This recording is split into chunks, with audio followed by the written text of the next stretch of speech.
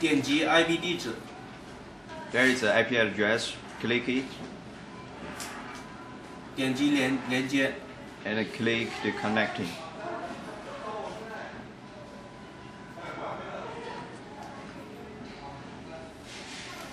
这时候在屏幕的右上角出现2个信号，还有一个 GT1 的标志，说明GT1 已经跟电脑连接上了。There are 2 signals on the screen. You can see that it means connecting to the car ECU.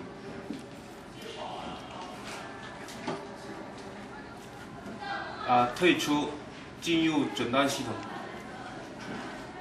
Click it. Enter to the diagnostic system. Click the diagnostic.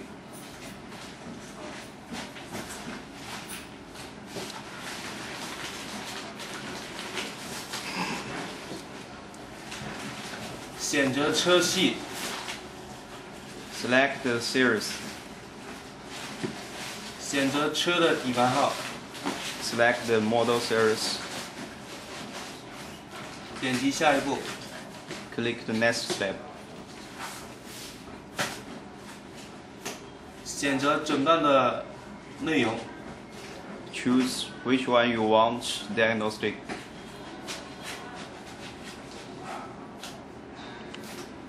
Click next step.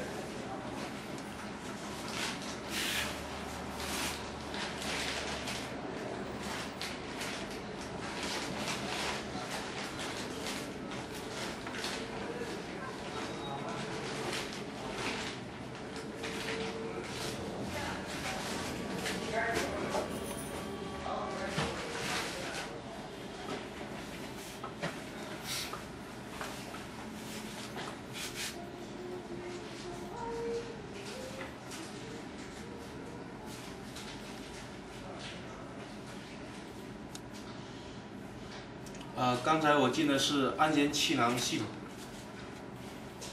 这时候，这是安全气囊的一些信息。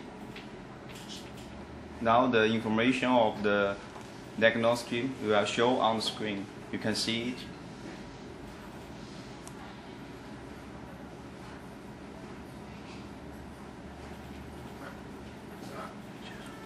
Then click it.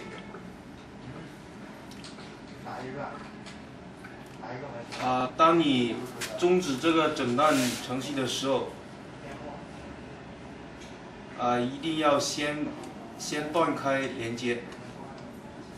When you end off this process, you must end off the connection first. 再次进入管理程序。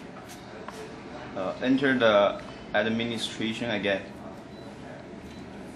建立联系。Set up the connection. 点击断开。Click the quick connection.